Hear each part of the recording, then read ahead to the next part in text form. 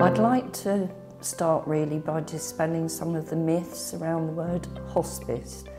I think it conjures up for patients and their families who have no previous experience of a hospice, of a place of sadness and gloom. I believe we offer a very warm and welcoming environment for patients.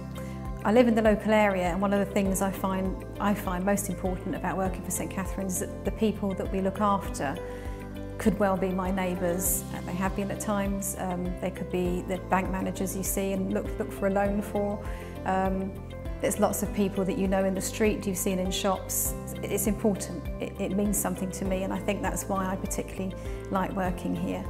We have people that go through very sad and difficult situations, and we're able to offer them the opportunity to be open and say the things that they wouldn't dare say to their friends, family, neighbours, and it just gives them a kind of breath of fresh air where they can open up and tell us how they're feeling. For me, it's a real privilege to support both patients and their families through an extremely difficult and emotional time.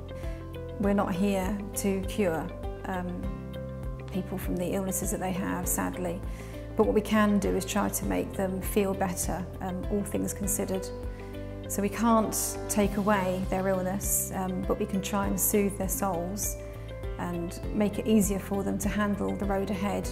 So when they might arrive here very frightened, very scared and anxious, usually within a very short space of time, perhaps even by the afternoon, you just see people's shoulders relax.